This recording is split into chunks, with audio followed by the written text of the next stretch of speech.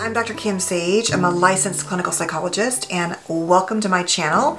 Today's video is all about the present but absent father, and this is part of my Papa Trauma series, and so I hope you will consider subscribing, clicking the bell, and that way you get notified when I post new videos. Thank you so much for your feedback and your thoughts, and please know how much I truly appreciate it, and I'm so excited when I see this channel growing, and so thank you so much. So this is really about a series on father wounds and father trauma.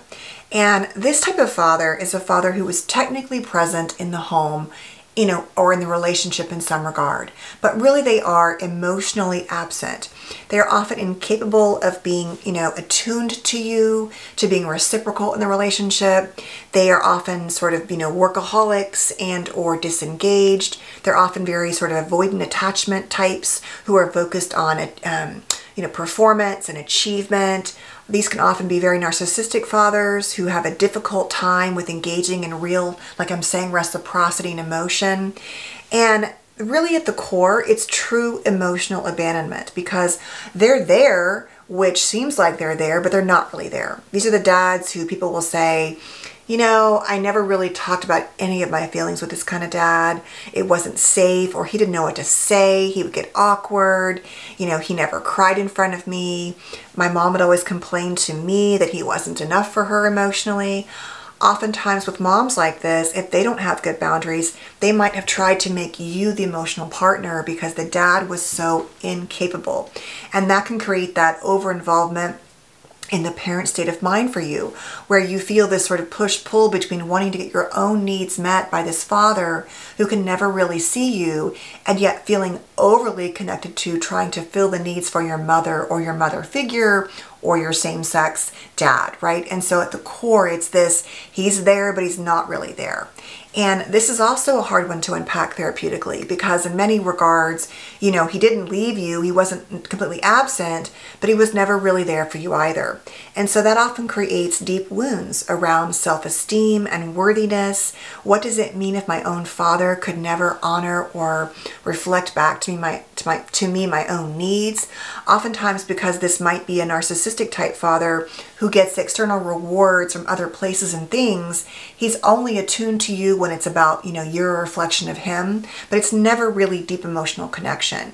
And oftentimes it feels like when you do try to talk to him, if you do or confront him, you never really get anywhere because he's incapable of really having deep emotional conversations with you and being present with you. So he might even be in the room and act like he's listening or say the right things, but deep in your core, you don't feel seen or heard by him. And so I would encourage you, if this is your type of father dynamic, to do some work, as I keep saying, on your classic CPTSD symptoms. There's a very good chance that a dad like this had his own wounds, I'm sure, and that, even if you try to do the repair work, he may never get it, although there are some that want to work on it. Some people have a range of limited emotional expression, and I do think there are more, adults who are on the very high end at times, perhaps the autism spectrum, and so it may, they may struggle with that reciprocity. And oftentimes these are very high level engineering, kind of dads too you might see. I would say I see more of those than you might expect in certain dynamics. But it may have nothing to do with that, right? It could be all kinds of issues.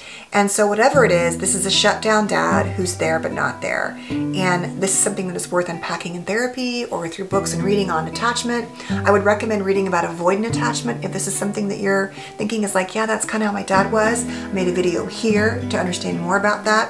But please know that whatever it is, you are worthy of healing and well-being.